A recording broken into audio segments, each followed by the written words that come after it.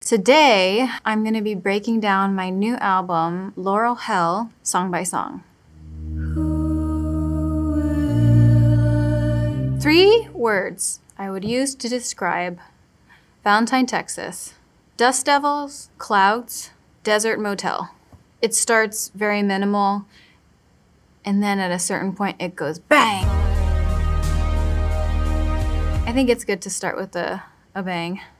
A long time ago, somewhere in a vast expanse of America, and I was in a motel room. I had like closed up the curtains, made a really dark mood for myself, and just wrote the first verse.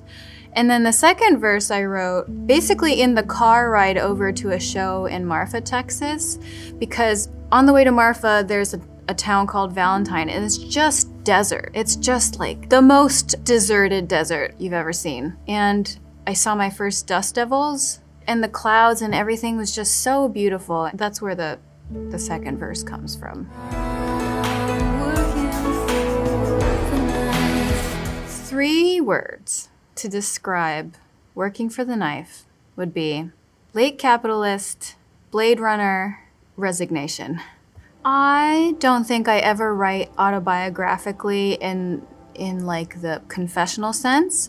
I think what I do is I feel a feeling, and then what I want to express is that feeling. So the lines are, I always thought the choice was mine, and I was right, but I just chose wrong. It means a lot of things to me, but to say it simply, it's that you've grown up, you've lived your life, or you've lived your childhood, it's over. Time has passed and you can't take back the choices you made, and now you have to live with them. I also think when you're younger, you make all these choices that you don't even realize shape the rest of your life forever, and you can't do anything about it.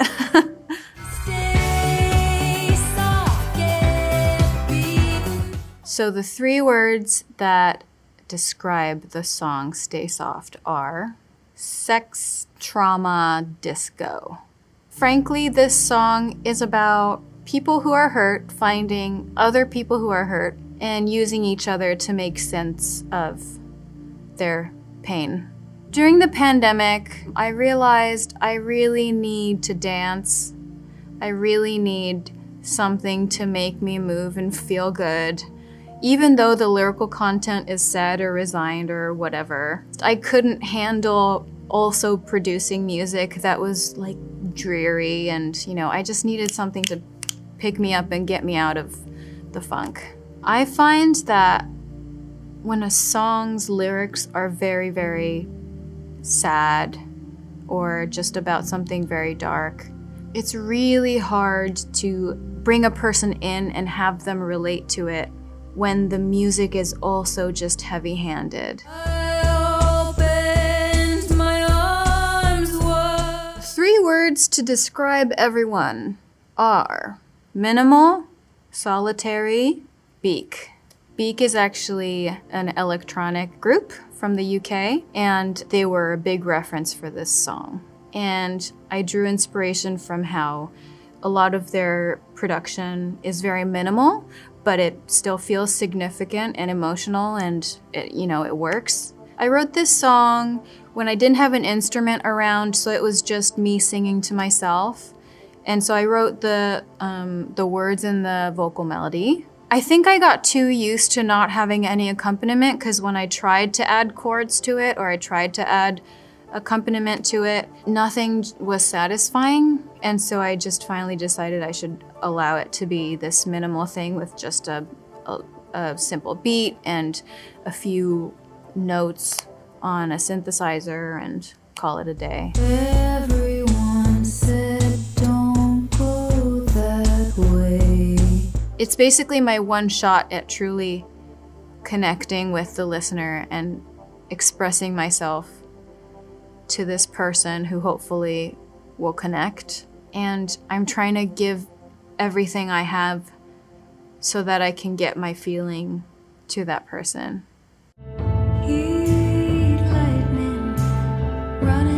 Three words to describe the song Heat Lightning are heat lightning, insomnia, giving up but in a good way. Initially, Heat Lightning, the whole song basically sounded like the first half of it, but something didn't feel right. It just felt a bit boring. And then Patrick came up with the idea of like having it depart into this whole new sound. We drew inspiration from Prince and just sort of that kind of a little bit more of an R&B feel to it. Heat lightning, watch it from my doorstep. So Patrick Hyland is my very long-time producer. We met in college, and we met because I needed a production student for a project, and I needed it fast. I didn't really know him, but I was like, you, come with me. We just work well together, and I think I keep going back to working with him because now there's a trust. Most of the time, you know, we don't even have to talk, we just understand. When you're making an album, you just have to allow yourself to be so vulnerable and ugly, and I have a hard time being that in front of people I don't know very well. Three words that pop into mind when I think about The Only Heartbreaker are the bad guy, relationships, dance beat. I was just puzzling over this song and I just couldn't figure it out. I have, I don't know, 20 different versions of it. None of it was satisfying, none of it felt good. The first layer I wanted to express in the dynamic of this relationship that's being sung about is that you, or the protagonist, always ends up making mistakes in the relationship. Somehow you're just always the bad guy, always the one hurting the other person, and the other person is always forgiving you, and you just feel ashamed and bad about yourself. But also, I wanted to express another layer where, you know, you stop and think about how maybe you're the only one continuing to mess up because you're the only one trying, and you're the only one revealing yourself to the other person. And when you reveal yourself, you always reveal yourself to be ugly. So I wanted to get closer to expressing the fact that people are usually never good or bad, you know. You're usually in between. For my own sake, I wanted to express that I am not a dichotomy. I am complex. I am bad and good and neither. And I just needed that for myself, and so I wrote what I needed.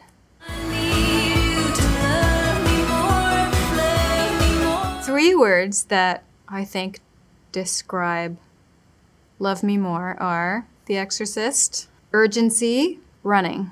There's a synth line on the top that's like da da da da da da da da da da da da da da da da da.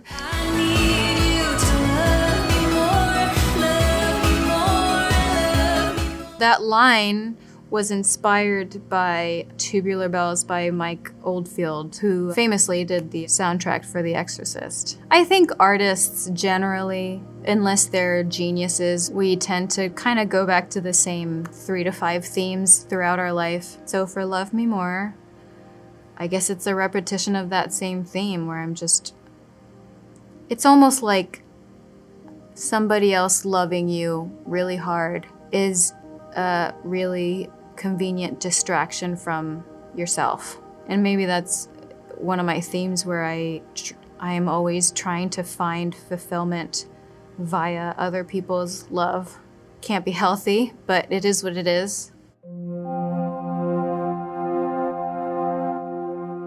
The 3 words I would use to describe the song There's Nothing Left for You are big waves crashing.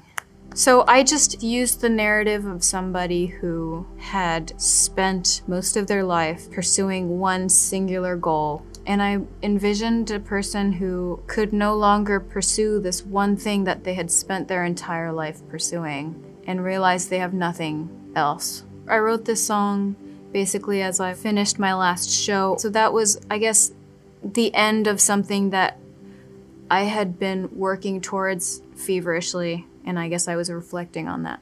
I'm sorry, it should have been me. 3 words to describe the song Should Have Been Me are 80s, compassion, nuance. So this song is roughly about being cheated on, but also understanding why. I wanted to write a song about cheating that came from understanding and compassion and empathy. And the thing is, when you're in a relationship, you get to know a person and you love a person fully for who they are. And you understand all of their flaws and their good side and their bad side. I think in a real relationship, a person doesn't just become a villain because they did something wrong. The more I need forgiveness, the more open I become to forgiving. And I think I just needed a lot of forgiveness and acceptance of myself, and that made me open to writing about forgiving other people. I just needed to lighten the load and not have so much anger and shame and sadness, and I think forgiveness is the way to go for that. I guess. 3 words that describe the song I Guess: quiet, still, piano. So this song is the oldest song on the album. I don't even remember when I wrote I Guess. That's how old it was. It just sat in my notebook for a really long time.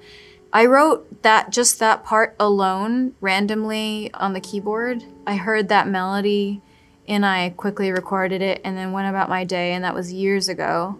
But I found that that melody kept coming back to me, and I realized I should give that melody a home somewhere. The lines go, "It's been you and me since before I was me. Without you, I don't yet know quite how to live." Sometimes you've been with an idea or a goal or a person so long that it's a deep part of you, and without them, it's like you have to figure out a whole new person to be. When someone or something has made you who you are, even if it's the end, there's a gratefulness for how you came at where you are together. You wouldn't be who you are without them. There's a real beauty and peace to that, I think. That's our land. It shines like a big moon. 3 words that describe the song That's Our Lamp: carnival, happy, goodbye. So what I wanted to express was like walking down the street with something ending inside of you and in your life, but no one around knows, and life is going on as it always had around you.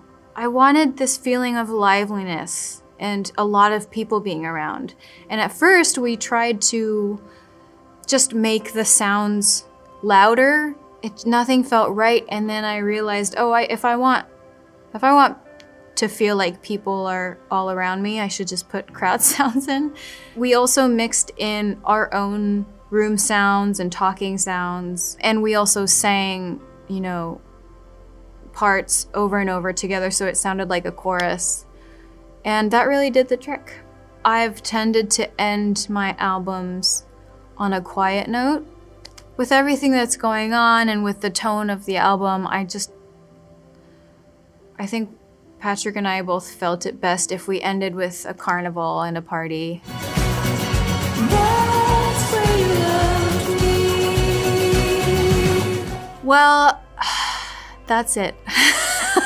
Thank you for listening to me talk. I hope you listen to my album, Laurel Hell.